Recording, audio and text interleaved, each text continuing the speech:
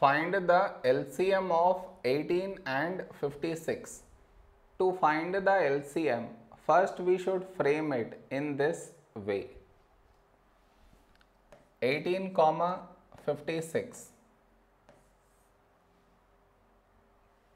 This is your step 1.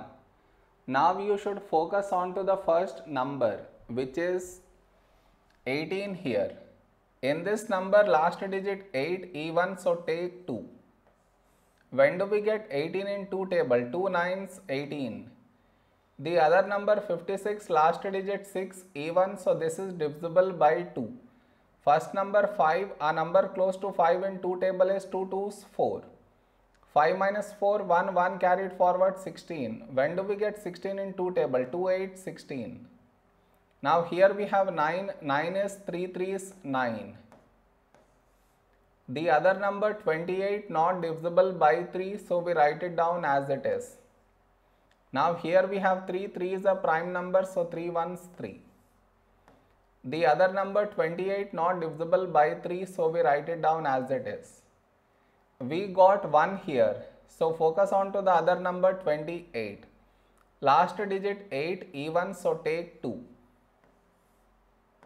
First number 2, when do we get 2 in 2 table? 2 1s 2. The other number 8, when do we get 8 in 2 table? 2 4s 8. Now here we have 14, 14 is 2 7s 14. Now we have 7, 7 is a prime number, so 7 1s 7.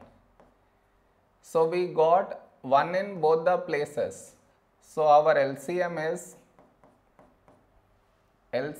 is the product of these numbers.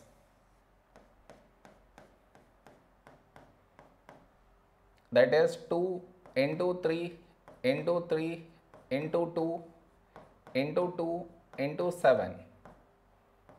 So let us multiply these numbers. 2 into 3 6, into 3 18, into 2 36, into 2 72, into 7.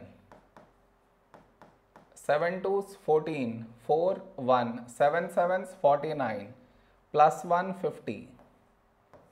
So 504 is our LCM.